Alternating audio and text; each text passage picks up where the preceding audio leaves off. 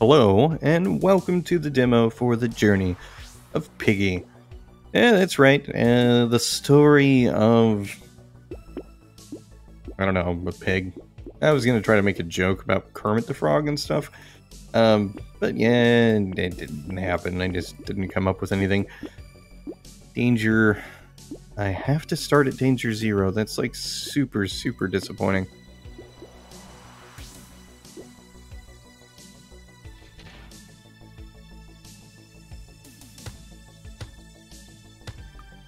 Well, anyway, this is part of Endless Replayability Fest. I got an email about it from Family Devs, I think, and so here I am giving it a shot.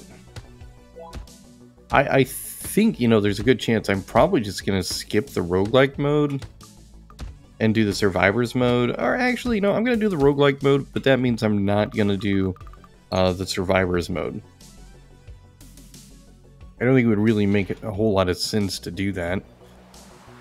Just, to do both. I'm going to say that I already definitely am not a fan of the fact that there was all that experience that I didn't pick up, and then the level ended and I didn't get it. Like, that's not cool to me whatsoever. Especially considering the way the enemies kind of roll in and spawn. It's not exactly easy to pick up the experience, and having to leave all that, it just, yeah, that's going to be an aspect that makes the game not so enjoyable to play, because nobody wants to play something where the progress you make just doesn't go anywhere. Am I wrong though? Maybe I'm wrong. Let's just leave a bunch of the blue. No, I'm not wrong. That's just a terrible idea. Like, somebody decided that was a good idea. Why? Why would you decide that's a good idea? Why would you say, hey, you know what's a good idea? Let's prevent the player from progressing because they didn't pick up all the experience before they kind of moved.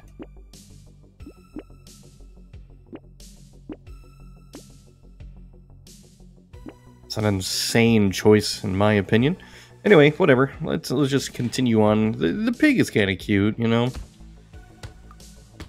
They seem really happy about what they're doing, which is kind of strange considering they're, just massacring all these little critters, and also because she has no legs. Well, I guess that means, like, this pig wouldn't have any pork chops? Okay, so this brings me to an ethical question, right? Like, I eat chicken. Chicken is delicious. Now, one of the things about chickens is they're very often grown and basically kept in terrible cages. They have a miserable experience before being slaughtered and then fed to, all the people who eat chicken. Now, I like chicken thighs, I like chicken breasts, I like chicken wings, I like all of the parts of the chicken for the most part. Now, what if you grew a chicken with, like, I don't know, detachable chicken breasts, or, instead of having, I don't know, like, have, like, the chicken kind of like a plant, so instead of just having a chicken breast, it grows chicken breasts, like an apple or a pear, and why can't we make a chicken tree? I know some states like Florida are trying to ban the use of plant, lab-grown meat for some reason. I think it's like, I would prefer to eat, like, ethically sourced food. And honestly, if I can eat a delicious steak without causing a cow to die, I feel like that would be beneficial for everyone. Because, I'm not going to stop eating steak, because steak is delicious. I really like steak. But I wish no ill will to, the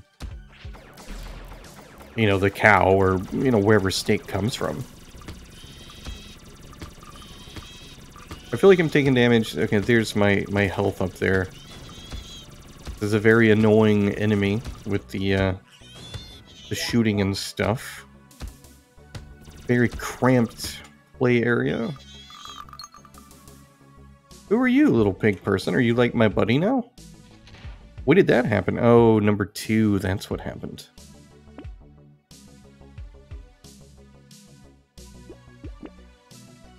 I should have done the recovery. That would have made more sense. I guess I'm going to do a little bit of the survival, just to kind of see what that's all about. Endless Replayability Fest definitely has dozens of games like this, and one of the things that I think you have to do is, like, what sets your game apart from, all the other games that are doing a very similar thing. And I will say that I think the roguelike nature of the game, like having the, choose the level pass that you're doing, that's something that's really cool. I haven't seen that too much in these Survivors-like games, so it is nice to see that, but combat-wise, this is just... It's not super awesome. The leveling is very, very slow in comparison to other games that do very similar things. The upgrades have been rather lackluster. It's not progressing at a fast enough speed to make this like an enjoyable time. And knowing that I'll have to go back through and do this again, it makes it a little bit, difficult to really want to do. Now, I don't know if these cards that I'm upgrading are going to be something at all times. None of those are in the demo. I can upgrade that, at least. World ranking. Let's see, where am I? Number 22. Now is that...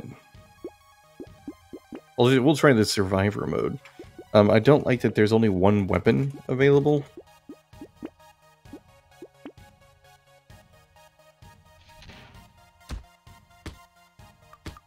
Let's see if the survivor mode's a little bit better than the roguelike mode, which is really a shame. I mean, like, I definitely think the roguelike mode had some positive aspects. I like the idea of being able to progress through a map, choose my path, do all that stuff. That part's really cool. Like, it's a super solid, good idea. But just the progression felt so slow and monotonous that it just really kind of hurts the experience, so... Anyway, I'm gonna just play this till I die, I guess, and that'll be it for this video. I feel like the survivor mode is already much better than the roguelike mode, just simply because we have more of like a more play area. It feels faster paced. I don't have to worry about losing my experience. I mean, I've been playing it for a minute and I'm already level 4. Like, it's definitely much faster paced than it was prior.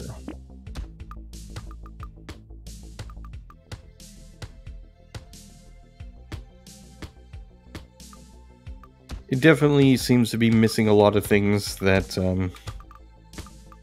I like in this sort of game. Like, where's my random chests? Where's some stuff that I can, have kind of appear at random? Where's my, what do you call it, like a magnet that kind of brings everything closer? I mean, it's like, it's hard. Like, you don't want to compare like a game to another game, but it's like, when you have a sandwich, you compare that sandwich to a sandwich. You know, like if I go to Subway, I compare that to a bowl of sugar.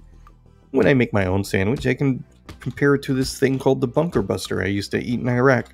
It was the greatest sandwich known to man. It will always be one of the best sandwiches I've ever had. A terrible name, obviously, but a delightful sandwich. And, you know, when I play survivors like, roguelikes, whatever these are, mobile tower defense simulators, where you're the tower.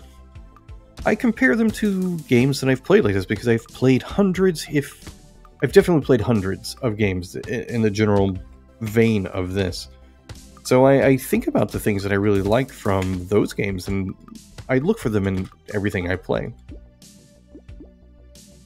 And I can't, not do that. It's going to happen. I cannot do that. I can't ignore my memory's suggestion of what these games would typically consist of.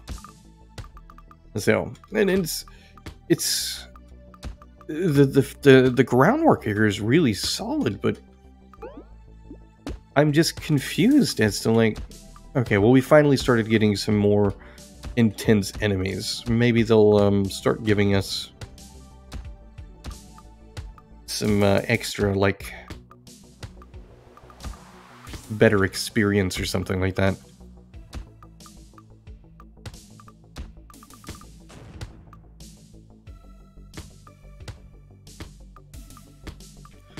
I mean, I know that I am playing on difficulty level 0. I don't really understand what I needed to do to play at difficulty level 1. It said something about doing something at difficulty level 0 first. And I understand, like, the whole concept of basically making somebody play an easier version of the game as an introduction to the experience, but it's, for people that play games like this, or games in general, and they're really good at it. Like, they're excellent at playing video games of any sort. It's almost like a slap in the face of, like, you might feel like you're pretty good, you might be really good, but you've never played our game before, so there's no way you're going to jump in this and actually do any level of decency. So we're going to make you start at the very, very basic level. I think it's just like a bad practice. I'm all for difficulty options. I think it's great. I'm not going to lie. I play on easy a lot because I'm honestly kind of more of a casual game player than otherwise. I enjoy playing games. I play them to feel like a venerable badass, not so much for the challenge at times. There are games that I play for the challenge, but for the most part, I play a game because I just want to have fun. But I also want a fair amount of difficulty to make it feel like I'm somewhat challenged at times. And difficulty level 0 here is so easy that it just kind of really, really hurts the experience. So I don't know. Alright, I'm gonna just, I was gonna play until I die, but I feel like I'll be playing this forever and never die because, 5.5 minutes into it, and I just feel like Miss Piggy here is just kind of casually doing everything. Oh good, things are, there's like a laser now. It's escalating a little bit. I don't know what the top score was, and I also don't know if, I don't know if the top score was for the roguelike action, or our roguelike aspect, or if it's also for this portion.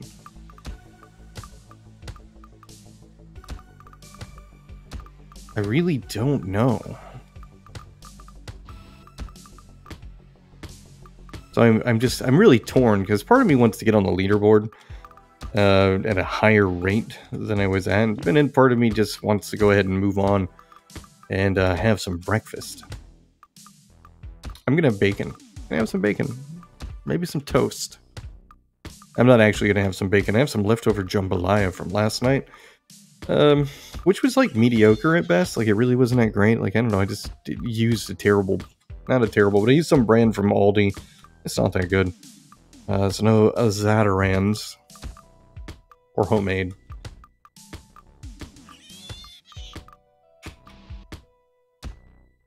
I don't know, maybe I'll just try to get like a score of like 20,000.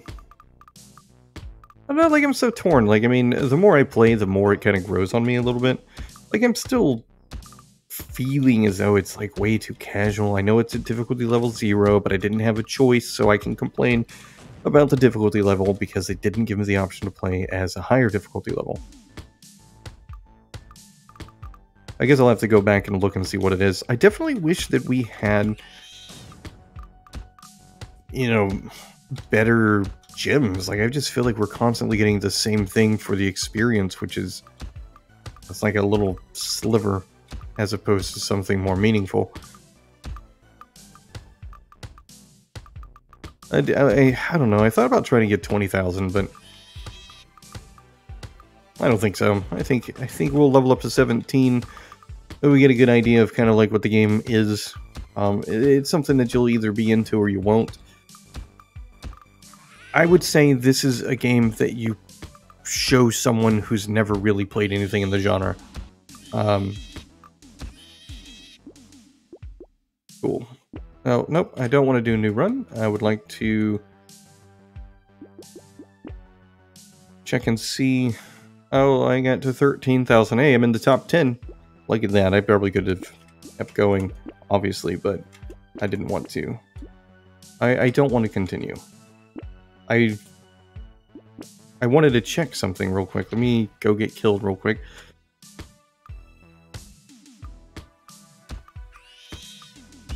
I wanted to double check the whole aspect for the difficulties and see what exactly it was that I have to do, because I feel as though I missed something.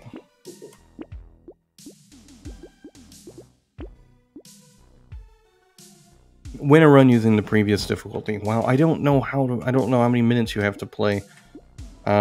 Yeah, it's not going to happen. So anyway, the Journey of Piggy, it is part of the Endless Replayability Fest.